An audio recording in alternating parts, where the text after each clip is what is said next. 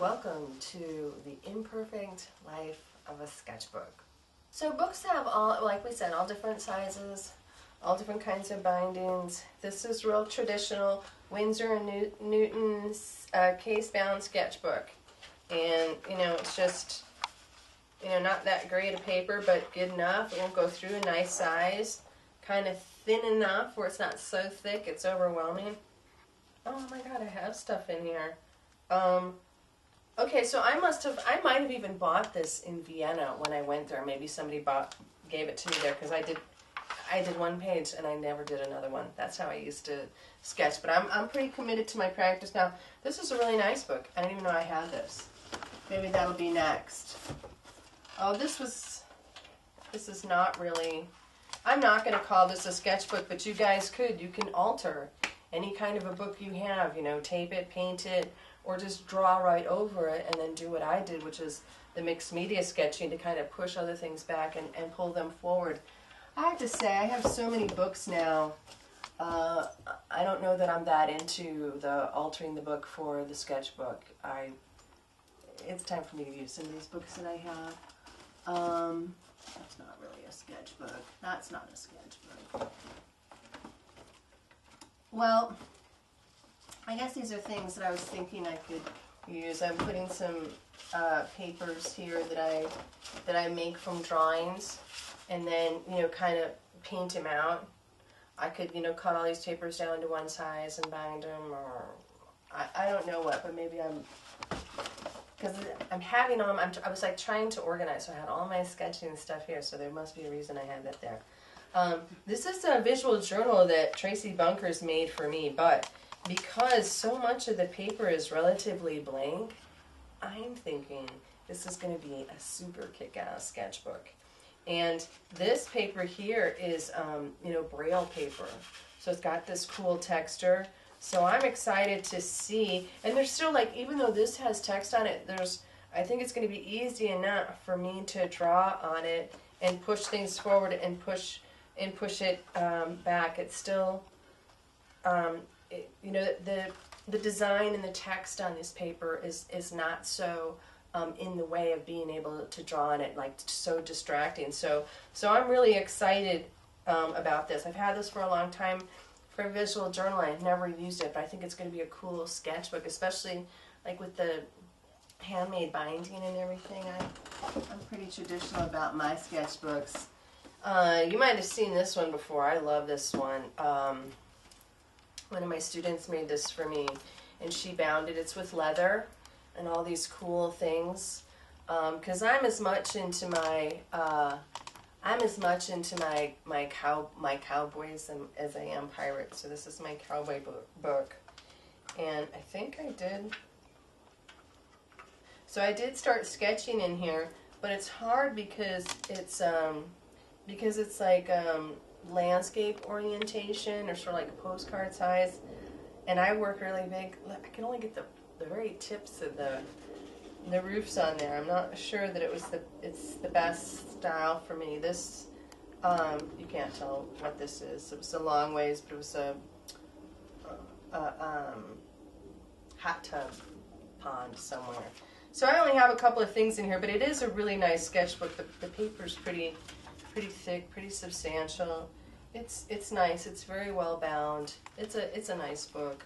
Again, I think it's good to have these different orientations because they challenge you to work in different ways. And this is another square, but in a different size, paper bound. I like this one, and I want to start using this some more. It says Earthbound Recycled Sketchbook, and this is by Daler Rowney, and it has this brown craft paper, and I think that I don't know if I have anything in here. Oh, well, I do, but I'm not gonna. Well, okay. So the reason I haven't gone back to this is I had the sketchbook with me when my mom was dying, so I literally sat there in front of her and drew and colored them in. So this, when I started that red book, this is my style still with markers where I, drew and colored it in, and I love that. That's really fun. I don't know why I don't want to do that anymore. And I'm so thankful to have had this time, with my mom, just sitting there, looking at her and drawing her. I feel really blessed to have that. Maybe it seems weird, but it was really great and cool. And I love this paper.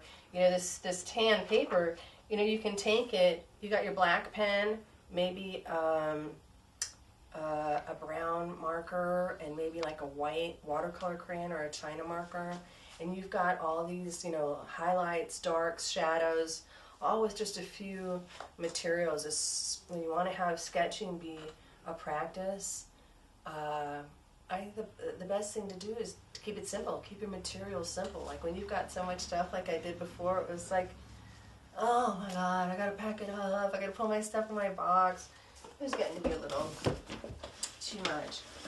This one's really pretty. I have a few of these, and I got these, I think like at Hobby Lobby or something, like, I don't know, 10, 15 years ago. And they just look like they're journals. They don't even look that well bound.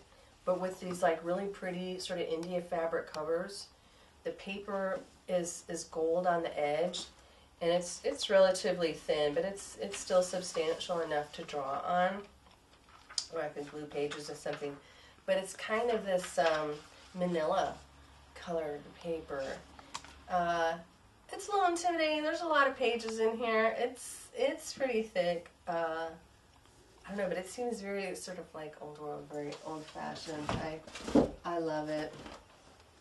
And then you can find these different places. This is sort of like what John, my boyfriend, does.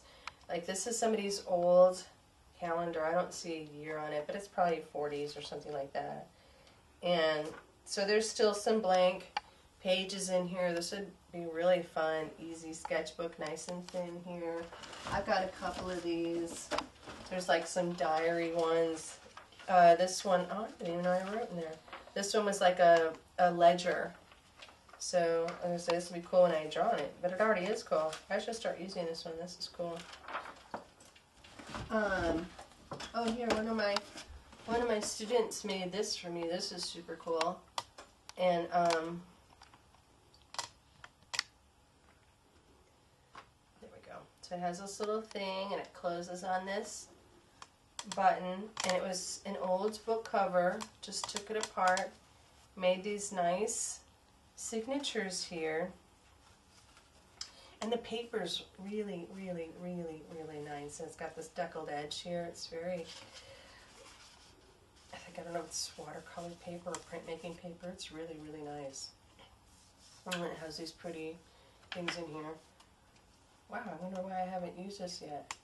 That's the thing.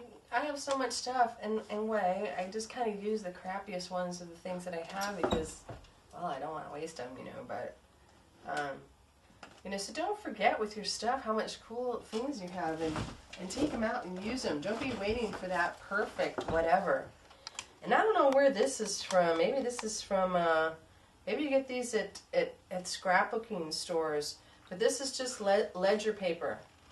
Different kinds of different little pages and papers. And I'm not saying this is the sketchbook, but what I do with this, and I'm sure like one of my students put this in one of my stash things, and then I took it out. I was like, that's cool.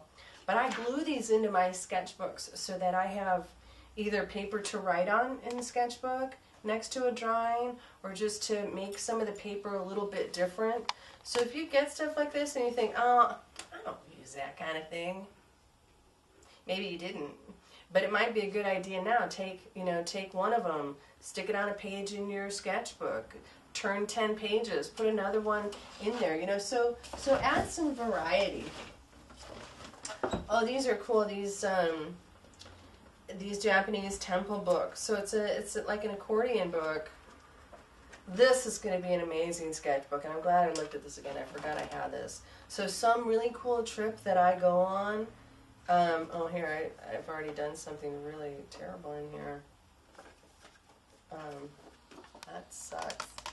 So, but this will be cool to work both the back and the front and have it be an ongoing story. I'll have to think of some really cool trip to go on. I love this little book because I love red. But it is very thick. Who could ever finish such a thing?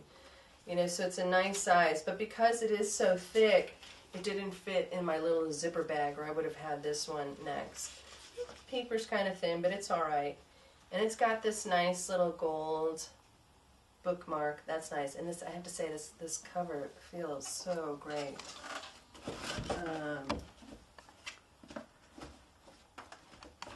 So when I was talking about that ledger paper, so this little square book, it's one of these Flexi-Sketch brands, like this yellow one here. My friend Tracy Bunkers gave me this one, and I started working in this. I was probably working in this at the same time I was working in that other one, and but I'm still not connected to it. So what I started to do was take some papers out, and like this was a postcard of my sister, and I glued that in. And then I draw and write, and then glue something that somebody gave me in another page. So, so just kind of working back and forth. And I'm also writing in here. Like I'm starting to do that in my sketchbooks. I'm not worried about it. Like sometimes I used to hate that. Like, you know, I don't want my writing. I'd want to glue pages together or cover over it because I wanted to be visually stimulating ongoingly rather than, like, to me that's boring, you know. And I don't know, maybe I can draw over this. I don't know. I have no idea what's going to happen to this book. I really just started it. And then I had some copies of pictures from old sketchbooks and journals, and so I just started taking, like, collage stuff and sticking it in here and seeing how that's going to affect what I do later. And then just little strips of things, little squares. Yeah, so here's some of that ledger paper. So far I'm just kind of playing around with this and experimenting with some different textures and having it not just, and you know, postcards from people. So this is almost kind of becoming not quite a visual journal, but definitely a little bit different than that other sketchbook that was pretty just sketchbook. Maybe this is again another sort of mixed media sketchbook. I think that's a good term. I'm gonna start calling it that. Let's see. Okay, you're at 28 minutes. All right, let's see. Okay, so I think okay. I'm gonna wind this up here. This, you know, sketchbooks are sketchbooks. What makes them different? Size, paper, cover, binding. This one's really cute. It's really little. It's almost too little. I have a really big hand. Paper's nice. Beautiful cover. You know, so what do? You have to pick it up. You have to feel it. But all those things, like this thing, I think is so beautiful. It's not really working for me, and you won't know that till you get started, and you still won't know that till it becomes a practice, which could be 6 months to a year. You know, so don't think this kind of thing happens overnight. Don't think, you know, you're going to know what you're doing, because every time I start something, it's completely new. I want to have some kind of confidence, you know, and keep going, but it doesn't work that way. So give that up, let it go, and devote yourself to, we can say, saving your life by talking to yourself in a sketchbook and noticing the world around you and seeing how you react to it. That's really what the sketchbook is, your reaction to what you're seeing. So I'm showing you guys all these books today. I know you've seen a lot of my books, but I had way too many books and I had to get rid of stuff. So I was going through my shelves, etc., going through books, and I started stacking them up and saying, you know what? If I haven't used these in the last 20 years, I'm not going to use them now. And then I stopped. Because I thought, well, this is going to be a great sketchbook. You know, prior to, I would say the last year, I was not really a sketcher. I mean, I drew, but I didn't have a sketchbook. I didn't work that way. It was a visual journal. And so all the books I thought I was gonna get rid of, I can't now, because it's different for me. Being a sketcher is really different. So that's why I started to look at now I've got other books I can't let go of, and I'm gonna hoard. So the new sketcher. So carry on in your imperfect sketchbook, because that's gonna be the best thing of your whole life. Thanks for joining me.